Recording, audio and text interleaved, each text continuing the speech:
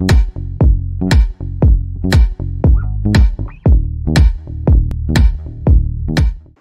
everyone, welcome to this video where we'll talk about cloud functions. Today's agenda is what are cloud functions, the benefits, the use cases, and the languages supported. So let's talk about what are cloud functions. Cloud functions are simple serverless execution environment for building and connecting cloud services. It is not just for cloud services. You could also give a call to this cloud functions from your local environments as well. So Cloud functions are simple and single purpose functions that are attached to an event emitted from your cloud infrastructure or services. So basically, whenever event occurs, let's say in your cloud storage or pops up, event can be triggered, and on that basis, the cloud function will actually run and do whatever your codes ask it to do. So this is the basic understanding of cloud function. So let's see what are the benefits of actually using the cloud functions. Okay, so first thing is it's serverless, so you don't have to worry about managing the infra or any of those problems. So that's the best thing. It's easy to deploy. It's like just put your code there. If you have the requirements.txt in case of Python, you just mention what all things that you need in the code, and it will just build itself and deploy itself on its own. It's also auto scalable, so you don't need to worry about like if there is a sudden increase in your usage or something, you don't have to worry about it. And also you have to pay per use. Basically, if you get like 1 million calls on a particular day, you only have to pay for the 1 million calls. But if on the other day you get like 10 calls, you only have to pay for the 10 calls. Whereas in case of you have your own infrastructure, there you'll be having a problem of owning the infrastructure, and it would be costlier in the long run. And also it has integrated monitoring, wherein it lets you know that okay, if whether your cloud function is able to actually handle the load.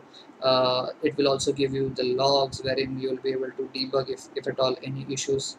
So these are the benefits for using the cloud functions. Now also let's look at some use cases. So this is not like a complete list. I have listed down 4 use cases as of now, but there could be many more use cases that you could think of.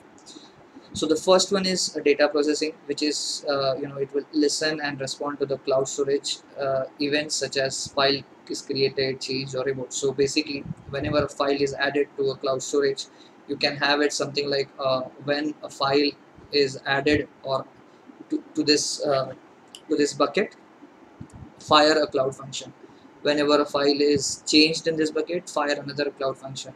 Whenever a file is removed, fire another cloud function. So you could have all these kinds of functions written, and on basis of event what are happening in the bucket, you could actually do processing over that files. One of the examples would be, let's say you have a CSV file that is getting added every, let's say, 1 hour, and you want to do some data processing and then move that data to some other bucket. So you can just have a event that get triggered when a file is created in a bucket. It will fire this function, and you like get this file, do whatever changes you want to do, and then again write it to another cloud function, cloud storage bucket. Another use case is in terms of IoT. So you can have like data to be streamed from hundreds of thousands of IoT devices, and you can easily process them.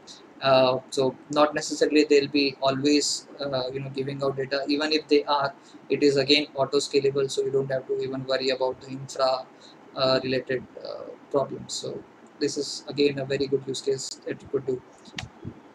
Next is mobile backend. This is something built into cloud functions, wherein they have provisions that on basis of Firebase analytics or database changes, you can fire a cloud function.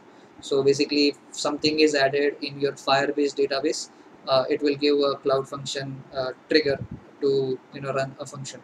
So a lot of times, developers, especially mobile developers or mobile game developers, they use this cloud function to do some kind of small processing if they want to do on basis of these triggers. Another use case is having lightweight APIs. So let's say you have like uh, 15-20 APIs, but there are few APIs that are not very tightly coupled with your project, and they could be kept outside your project, and you need kind of uh, auto scalability and all the Google Cloud benefits, Google Cloud Functions benefits, that you can have only that function deployed onto the Cloud Function, and it will auto scale every time, so that wouldn't be an issue. So some lightweight APIs, you can always have it outside your main program. Now let's look at what are the languages supported. So it supports all the languages that are like mostly used right now: Node.js, Python, Go, Java, .NET, Ruby, as well as PHP. So as you can see, it has a wide range of languages that you could choose from, and overall, uh, mostly you should be able to move whatever is there in your own organization, or any of the functions that you are already building. You can move to Cloud Functions, and if you're trying to build something new, you can always choose any one of those. So that's it, guys. Thank you for joining in. See you in the next video. Goodbye.